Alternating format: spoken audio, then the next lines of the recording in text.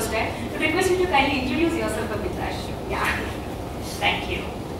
I think by saying that it's going to go online, it kind of frightened me a bit. Don't worry, I'm just trying.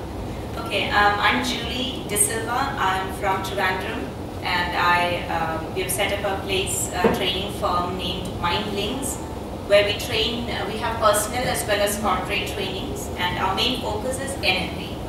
So NLP, for those who are have not heard about it, it's neuro-linguistic programming. I'll give you a brief idea of what it is in a bit. But before going into it, can I ask you all, how much do you know yourself? You know, from a scale to, say, from 0 to 10, 0 being the least and 10 being the highest. How many of you would say, I know myself, to what scale?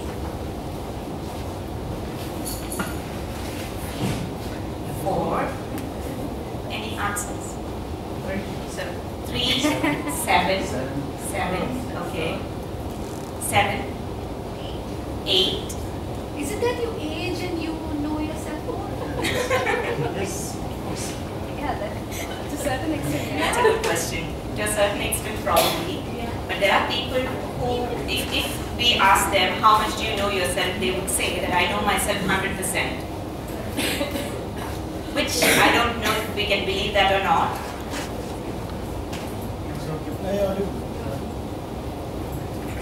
So I would say, from my experience till now, seeing people, talking to people, because before I started the NLP training, I was a counselor, but not a counselor as in the practicing kind of counselor. I used to help people. It was like a hobby for me. I used to I still do, I like talking to people and helping them help themselves. Because I don't believe in giving advice or judging a person from what we see from outside. So NLP, when I went for the training initially from the organization I was working in, which was Allianz in Technopark, I went for a 2-day program initially. And the kind of awareness I got from those 2 days is something that I've never come across in the past number of years. I am not going to tell you my age. Number of years that I have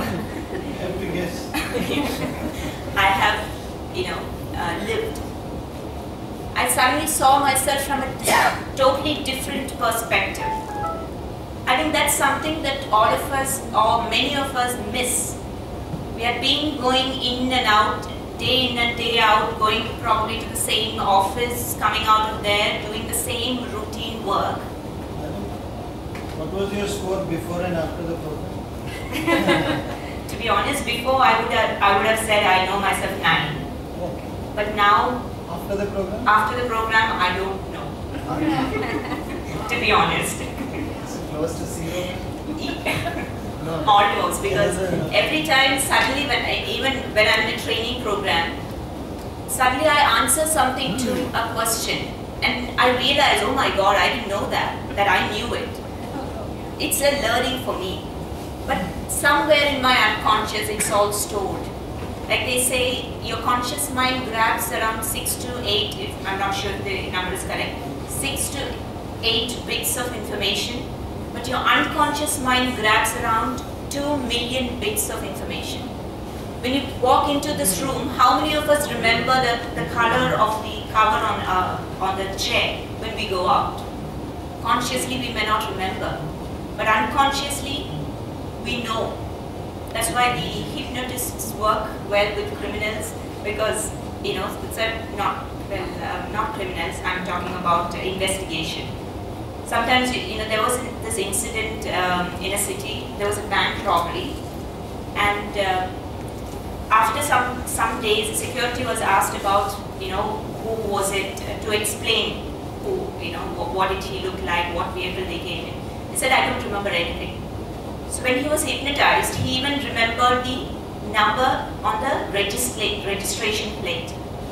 So that's the kind of information we have already.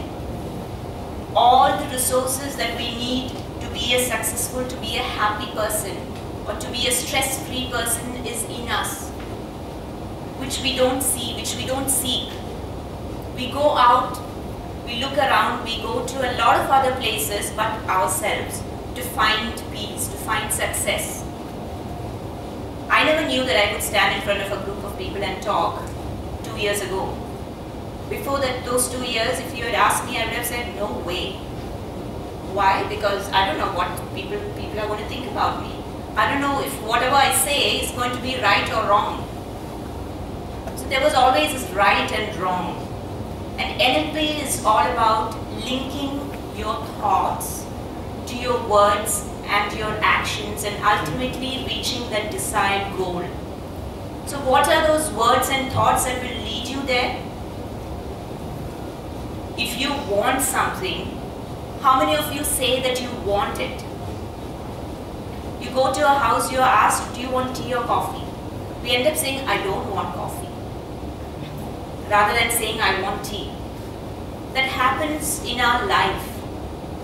In our day-to-day life, I've met a lot of women who says, before I got married, I always prayed that I don't want somebody who smokes. And I ended up with somebody who's a chain smoker. I don't want to be a failure. I don't want to not get into that college. What is stopping us from wanting what we really want? Ask yourself what you want. How many of us know what we want really in life? Wrong question. Maybe. Wrong question. Out of syllabus. I never knew what I wanted. To be honest, I didn't want to be a trainer. At least I thought that I didn't want to be a trainer initially. But even now, training is not my passion. NLP is my passion. Helping people is my passion. I'm not a public orator, or I don't know if I'm a good trainer, but what I know is if I say something to people, people believe me. Because whatever I say, I believe in it. I have experienced it and I'm committed to it.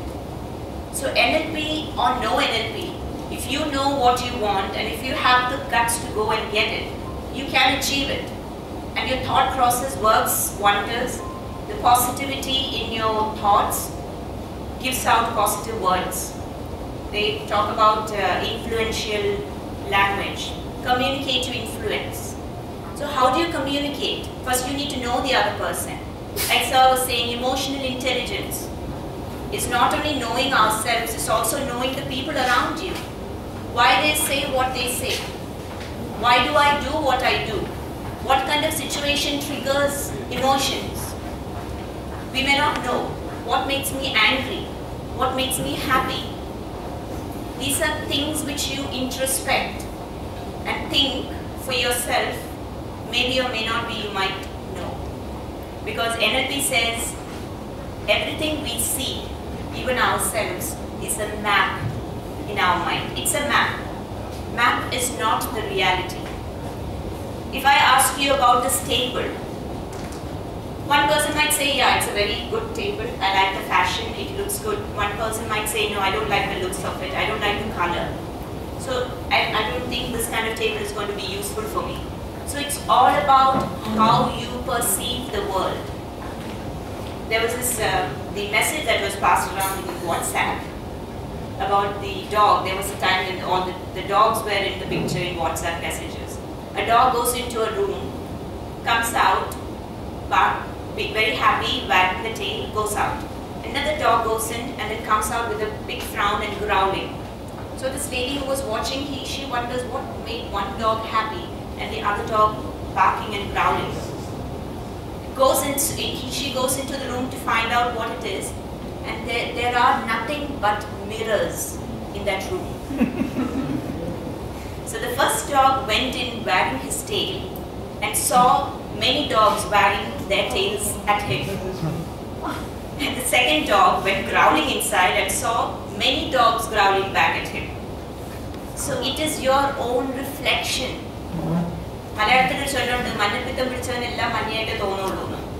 Honestly, that's what it is. some intelligent person put it in such a way that people will understand, but I don't know how many of us still understand. If I'm angry, anything the other person says will trigger more anger. Understand your own emotions, come to a state when you're accepted to others and you accept others. It's easily said than done, but believe me, it is easy. There is also something that interests me a lot about NLP is habits, about making and breaking habits, and about empowering beliefs, limiting beliefs. These two topics are the most important and topics for me. When you say habit, how many days does it take to make a habit?